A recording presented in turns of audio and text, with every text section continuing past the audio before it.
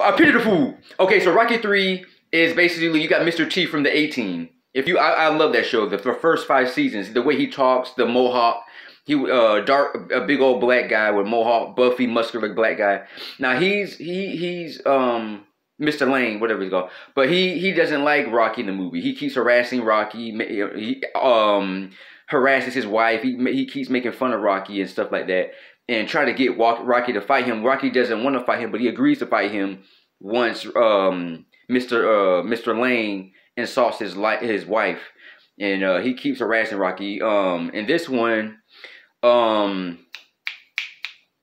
Paulie. Oh yeah. Like I didn't mention Paulie. Paulie is Adrian's annoying, abusive brother. Also his mentor, Rocky's mentor. What was that guy's name? I can't think of it, but he dies in the movie. And then Rocky has to build confidence to actually go and beat Rubber Lane, whatever his name is, big Mr. T character. And eventually he does beat him, but it takes a lot of confidence to go and beat him.